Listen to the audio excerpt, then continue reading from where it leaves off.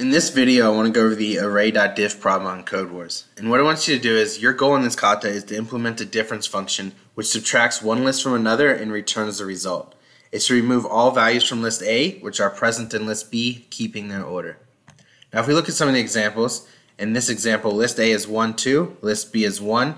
What we do is, since we subtract list B from list A, so we remove 1 from list A, and that leaves 2. So what we return at the end is 2.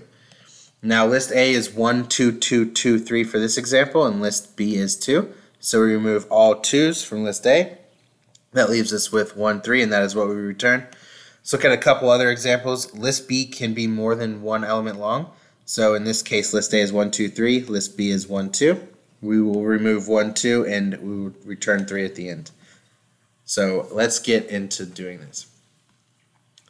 So the first thing we're going to want to do is we're going to create a new list, and this is going to be the list that we return at the end. We're going to set it equal to empty list. Next, we're going to iterate throughout list A. So we're just going to say for I in A.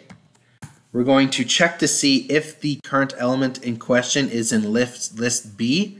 If it is not in list B, we're going to append it to our new list right here. So what we're going to do is, if I not in B, what we're just going to do is append I, so new L dot append I to our new list. And at the end of iterating throughout all of this, we're just going to return new L. And that should work. So let's attempt it. Yeah, all 46 test cases passed.